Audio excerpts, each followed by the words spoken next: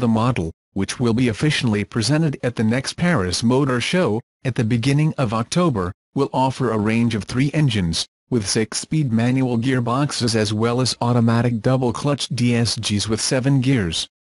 According to the house, it is the ideal option for those who want to enjoy driving beyond the asphalt.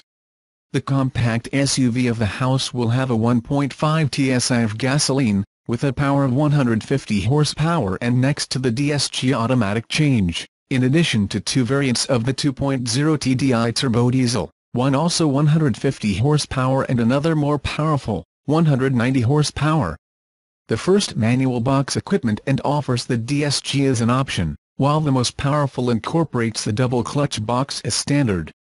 The Škoda Karoq Scout sports specific elements in its chrome and slash or silver color, such as roof rails, window and grille frames, heel pockets or the lower part of the bumper, for example, as well as specific 18-inch wheels in Braga design, which can optionally be larger, 19-inch and crater design.